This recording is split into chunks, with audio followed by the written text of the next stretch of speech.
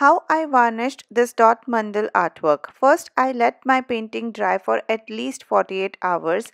Then, using a clean brush, I brush off any dust before varnishing. Right now, I'm using this little birdie gloss decor varnish and I'm applying it on the painting with a big clean flat brush. I try to apply an even layer of varnish all over the artwork, and once I'm done varnishing, I clean the mirror with a damp tissue in case there is any varnish on it, and it always happens no matter how carefully I do it. And this is how it looks after varnishing.